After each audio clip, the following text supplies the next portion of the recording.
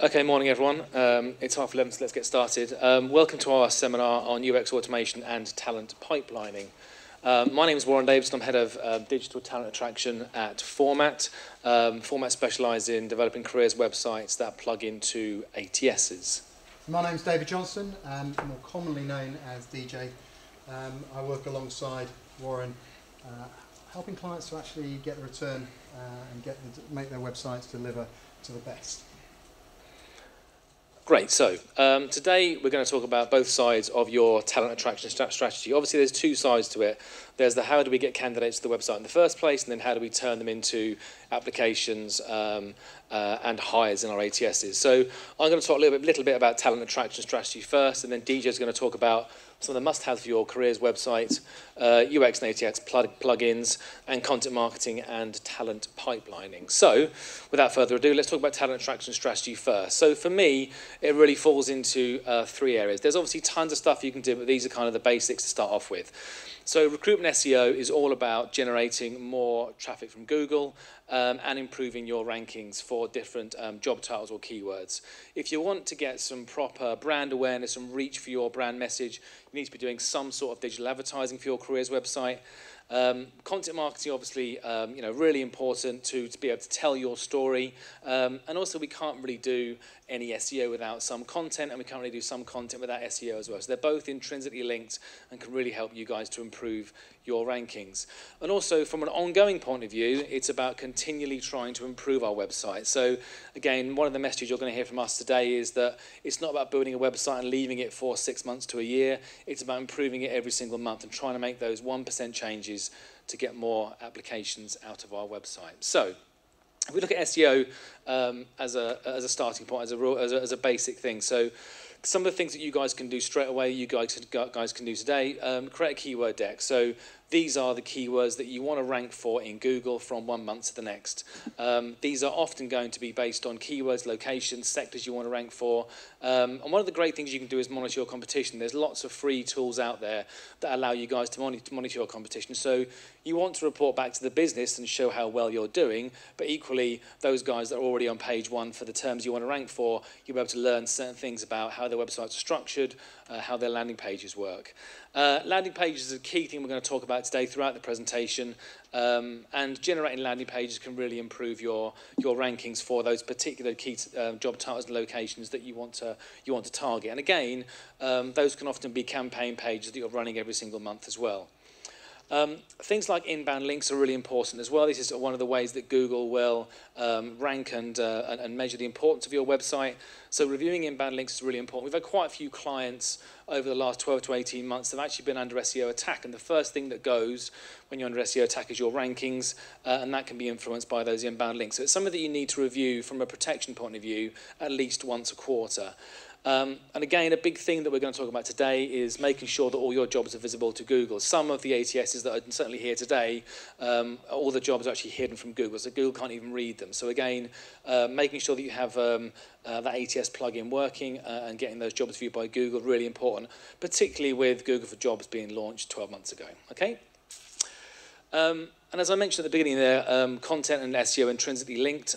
So what sort of content can you create to help drive your SEO? So 7 types of content that tend to dominate SEO results. Big one there at the top is answers to questions. People put questions into Google, okay? So they're going to be putting questions in about your organization. So if you can answer the who, what, why, where, why, try and say that after a few drinks, then it'll be a good start from a content strategy point of view. How-tos, instructions. From a recruitment point of view, we have quite a few clients that are starting to really elaborate on how you apply for a job in terms of the onboarding, the recruitment process. So again, it's a great starting point from a content point of view. Definitions, we all have acronyms in our industries that we can define, and again, it's hooks into more candidates. Comparisons and cost breakdowns. Again, people love a comparison across industry. And then things like best lists. So for us, a lot of our recruitment agency clients actually write content about best companies to work for within particular industries and sectors. So again, that's something that you can get on the back of.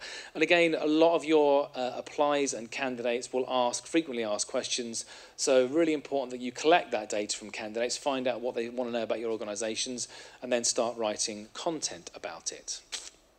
This is an example piece of content that I wrote earlier this year. And again, what we're trying to do here is answer questions, get into that zero result position within Google. So this was all about Indeed organic traffic being removed for recruitment agencies earlier this year on the 7th of January. So again, in this instance, we're asked to answer the question, when is Indeed organic traffic being turned off? So it just shows that something quite simple gets us a very high result in Google. And that kind of brings me on to my next point, and that's about digital advertising. So with Indeed Organic being turned off for recruitment agencies earlier this year, obviously it doesn't affect you guys, but it does affect the market as a whole. So our active advertising market just became 10 times more competitive, because every single recruitment agency out there has just lost a bucket load of conversions and traffic, and they're trying to replace it. So they're all piling into Indeed, they're piling into Google PPC, they're looking at other aggregators, so it just makes the whole market a lot more competitive. From a digital marketing or digital advertising point of view, you've kind of got two sides of the coin here, active and passive advertising, a term well used within the industry.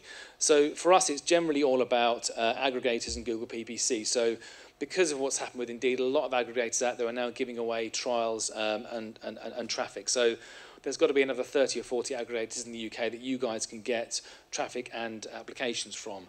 And then from a Google PPC point of view, we do a lot of Google PPC campaigns targeting specific keywords and locations, and obviously creating landing pages for those campaigns to make sure that you're getting a good quality score. From an active point of view, you'll notice that I have excluded things like job boards and LinkedIn here, because we are interested in you guys investing in your brands and getting people to come to your websites rather than staying on LinkedIn or staying on Total Jobs or whatever it might be. It's all about investing in your websites and your employer brands. From a passive point of view, two things that we can go after: content and display advertising. So content marketing is really all about marketing those pieces of content that you're generating on your website. It's all well and good creating that great content, but if no one's seeing it, it's kind of pointless. So we market it via social media, content networks, and native advertising. But we're also finding some good success by mixing up display advertising with either Google PPC or Indeed advertising, because we're getting the applications via the active market, and we're getting that brand awareness and telling your story by promoting content via display campaigns. So I guess the message here is to try and get a mixture of both active and passive advertising. You'll find that a lot of clients, a lot of recruitment agencies put too much money into that left-hand side because they want results tomorrow, understandably. And once you've done a bit of SEO and a bit of digital advertising, you're getting candidates coming to your website. How do you keep them on the website? How do you engage them? And we use a content pyramid format. So your content is really in three different areas. So yes, you have your jobs. Yes, you have your blogs and your videos or infographics or whatever it is you're producing, but also you've got your resourcing teams as well. So the idea here is that when a candidate arrives at the website, whether they arrive on a piece of content or on jobs, they are presented with related content or related jobs, or they're able to contact the resourcing teams. One interesting thing from heat maps that we see on job landing pages is that you get equally as many clicks on apply as we do on contact the resourcer, okay? So it's important that you don't lose that contact from candidates that maybe aren't quite ready to apply today. And then from a content point of view, again, it's all about combining SEO with that employer brand piece, okay? So we'd always recommend that you do 75% brand building or employer branding. Deeja's going to give us some examples of that later. So it's about telling your stories, it's about telling what it's like to work in your organisations, but equally we need 25% to drive those rankings and support SEO. And I don't mean packing articles with keywords. It's much more advanced than that these days. It's just about writing naturally in the sectors that you want to ranking. Also, internal linking is important as well. Linking to landing pages that are relevant to your content, and linking to previous pieces of content that are in the same area. Also, spread out your posts. I find a lot of companies will post 5 blogs on a Monday or whatever. You've got to spread them out over a month to get that brand benefit and that SEO value. And also deliver a variety of content. So talk about videos, infographics, different types of content. And also a really important point is I think we're all guilty of posting a piece of content and going, great, I've done it. That's it. But you can recycle old pieces of content that are still relevant from a year ago. Re-optimize them, repost them, particularly if they're generating new traffic and applications. And then finally, just to finish off, better candidate experience. And this is really all about that ongoing review of your website. It's about reviewing the website every month and not every year. So one of the ways that we work out the effectiveness of a website is looking at conversion rate. So your conversion rate is essentially how many applications you had last month divided by the traffic number, and that gives you a conversion rate. We aim for about 20 to 30% conversion rate, so that's kind of something that you can aim for in the future. But equally, every month, if you have the time and you get the chance, try and review things like application process. So Vodafone for us is a great example where before they were integrated with Taleo, the application process was 8 minutes long. So you can imagine they were losing, quite a lot of candidates. And now that's 2 minutes long. We've seen some really big improvements, which DJ is going to talk about in a sec. But also, I think a lot of organisations also have CRM. So again, rather than pushing candidates down the application route, you can try and get them into your CRM as well. Can candidates get in touch easily? So as I talked about, people like to talk to people. And are our calls to action in the right place? Again, just changing the application button from red to blue can improve your conversion. So it's about looking at those call to actions. And again, what's our most popular pieces of content? How can we make the most of them? Can we put some more messaging on those pieces of content that are working for us? So there's loads and loads of different stuff that you can do. And why is this all important? Why am I talking about this stuff today? Obviously, UK unemployment rate, despite our political leaders making an absolute sham of things over the last 2 or 3 years, UK unemployment rate is at an all-time low since the 1970s. So there are never been as fewer candidates in all our markets as there has been before. And equally, despite us having a bit of a dip this year, there's never been so many vacancies in the country as well. So you've got hardly any candidates, tons of vacancies. So you've got to get this stuff right, both from a digital marketing point of view and from a website point of view. Cool, thanks, Warren. So in terms of, Warren talking about there in terms of how you can get people to a website, there's great ways to do that. You can all write great content. You all know your people. You've got an audience out there that you can talk to and find out why they do what they do with your organisations. You can also write great job adverts. I know most of you probably don't copy the job description, but there's an awful lot that do. So you've got some great content that can bring people to the website, but there are some key things that you need to look at. And a lot of career websites are like the modern couple. They're sat on their sofa texting each other. Well, that's what my other half says when she wants something to drink. Basically, your applicant tracking system, your career website aren't talking. So what you've got here are some examples. Workday, SuccessFactors, Taleo, Avature, iSIMS. The list goes on. That effectively the applicant tracking system is working in isolation to your actual career site. And what do I mean by that? Basically, as Warren said, Google can't find your jobs. So here's an example on the left there. I can't read it in terms of, this was Vodafone's career site before we got involved with them. 16 pages Google could see. This is Vodafone, one of the biggest employers in the UK and globally. But Google only thought there were 16 pages of the career site. On the right-hand side here, we've got, I think it was about 3 months after go live, 3,720 pages have been indexed because all of their jobs were visible under Vodafone rather than sat on Taleo. And this is the reason. So here we've got, the Taleo platform. You've got the company name, Taleo.net. So all the vacancies actually sit on Taleo. And here's an example of one of our really old websites, also on Taleo, Icon PLC. And you can see the actual job, Director of Clinical Operations, is actually on their career site. So that means Google is actually seeing this really, really important content. Imagine going shopping and Currys have put it on their stock management system so you can't find that TV. You can't find that fridge. It's basically invisible. That's exactly the analogy I'm drawing. And I've been talking about this, I make no bones about the fact I've been talking about this for far too long, over 10 years, and it's really slowly in terms of changing. And what this means is effectively you're making, whether you are, whatever brand you are, you're making life difficult for Google. And if you make life difficult for Google, anybody that's actively looking, whether it's browsing in terms of thinking about a new job or actually I need a new job, you're making it difficult for them to find you. And that's been going on for years. But Google for Jobs brought this to another level 12 months ago. So here's an example here. The AA, you've got jobs there, Total Jobs, Glassdoor and LinkedIn. Where's the career site? If you look through, you've got apply on Total Jobs, apply on Recruit.net, apply on SE1 Jobs, and Savannah Recruitment. Who ever heard of Savannah Recruitment? Google has. So all of these obscure aggregators that Warren mentioned have made themselves optimized around Google and are now basically getting traffic alongside the job boards. At the end of the day, job boards are expensive. You know, investing in your website is going to be a lot more cost effective. You can test this for yourself. So yeah, you literally just go, you know, search.google.com, test rich results. And if you search Google for rich results testing tool, you'll find it.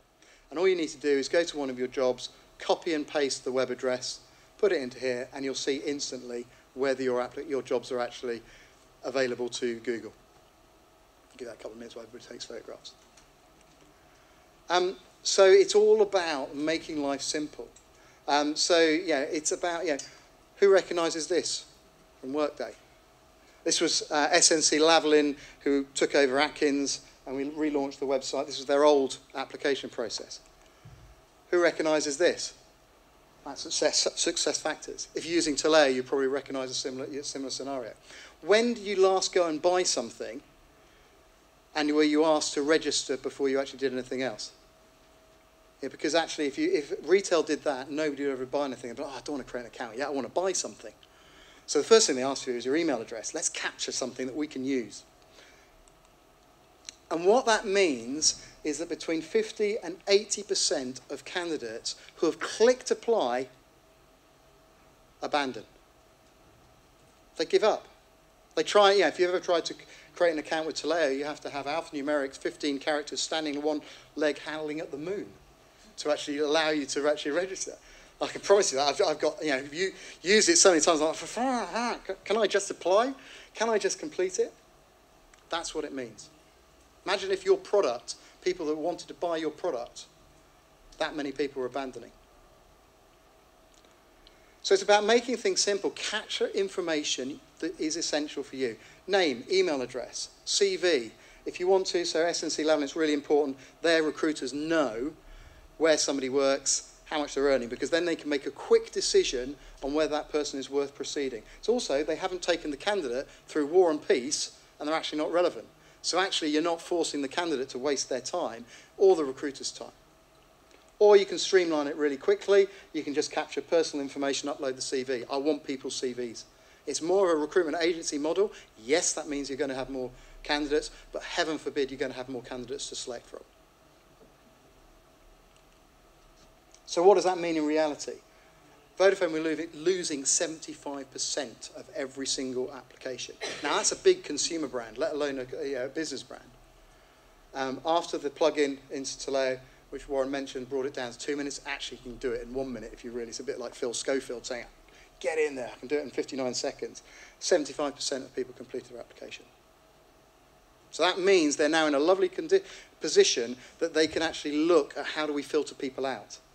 How do we actually now focus on the quality people and basically also get the people who aren't relevant to self-select?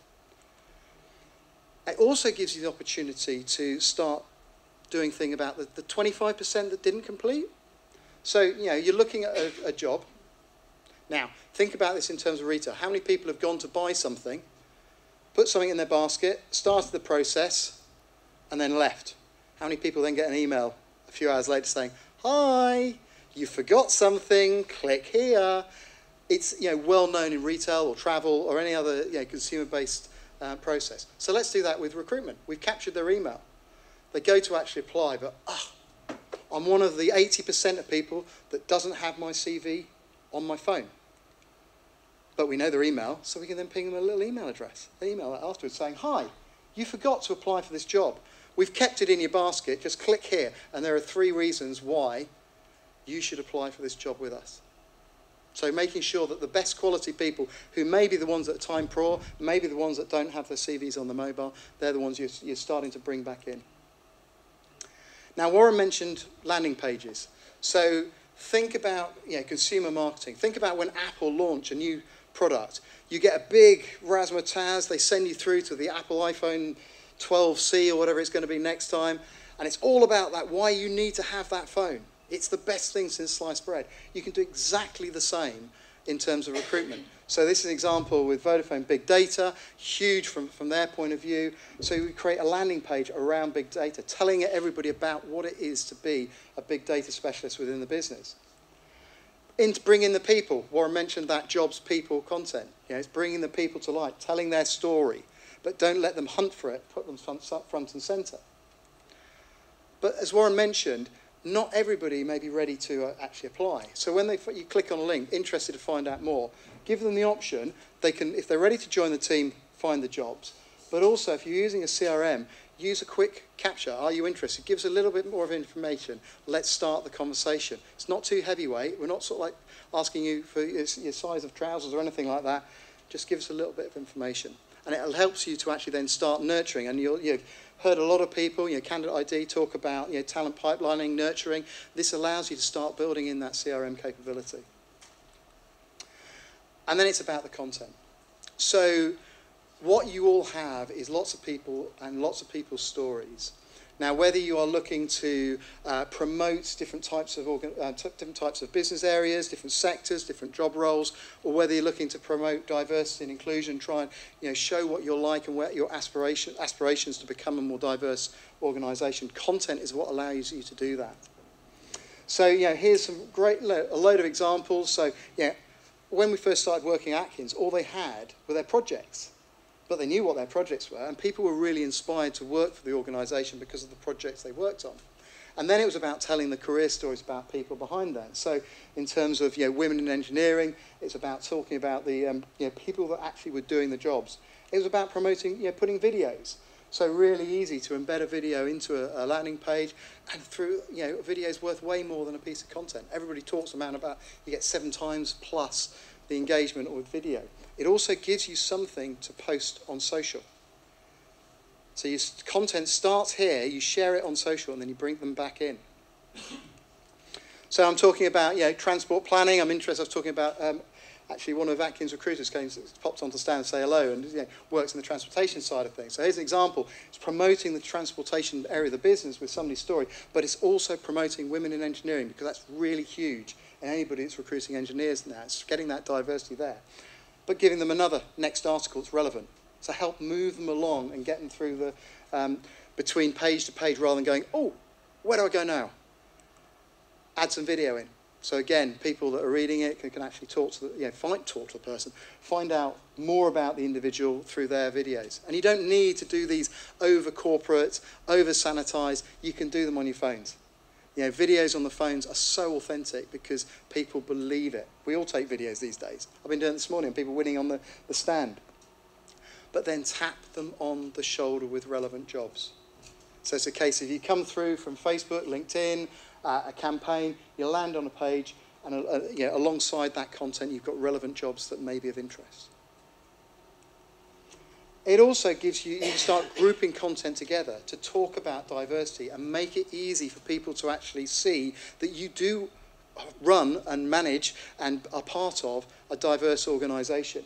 So you can start actually bringing that content and bringing it together. So, whether you're looking at celebrating Pride, LGBT, whether you're looking at removing the glass ceiling in terms of showcasing how well women do within your business, all of this can be brought together and automatically put in front of people, so you're not having to dig into it. So, what can you do tomorrow, today? So you can look at the digital marketing basics. So in terms of what Warren was saying, in terms of looking at, are people able to find your site in Google? How are you ranking? How are your competitors ranking? You can start looking at where you're actually advertising. Am I advertising in the right places? Am I driving people through it? Work out your conversion rate. So have a look at how many people visit your website and your jobs, and then how many people actually end up being an application. And then if you really want to scale yourself, how many people actually then end up as a hire. So you start looking at the actual funnel, because if you know how many people it takes to get one application into one hire, you can start thinking, how many people do I need to put in the top of that funnel? And whether that's using advertising, or whether it's using social or campaigns, it will depend on your organisation. Can Google see your jobs? It's a really easy one. Just go and Google jobs at your company. But then start Googling jobs that you regularly recruit for and see who actually appears. Are you in Google for jobs? You'll see the little panel appearing. and start telling your story. You know, you can go out and talk to people, run little competitions, chat to the people, frequently ask questions. When you're going through the recruitment process, what are people asking you? Compile that content together. Asking questions in terms of people are saying, what is it like to work at? You know, a lot of the days in the live content, you will get 200-300 views every month because that's what people are interested in. What it's like to be a business analyst at so-and-so. What it's like to be a clinical research associate at ICON. They are constantly getting traffic, and I mean constantly across years. You know, we've got some articles, days in the life, that are still getting 150 views every month that went live 5-6 years ago because people are Googling them and Google's finding them. So I hope that's given you a little bit of an insight in some of the things, some of the horror stories, but also some of the good things that you guys can do. Thank you for listening. And any questions? Silence. Just very quickly to finish up, so we stand 22, come and win some Prosecco or some Lints or some Ivy vouchers, right? And also, DJ's running a diversity seminar, webinar, sorry. Next Tuesday. Next Tuesday, we're actually... If anyone's interested in diversity, then get on that, it's on LinkedIn. So about how you can use diversity in your content. We've got a webinar next Tuesday. If you come to Format Recruitment on LinkedIn, we're advertising there. Cool, thank you very much.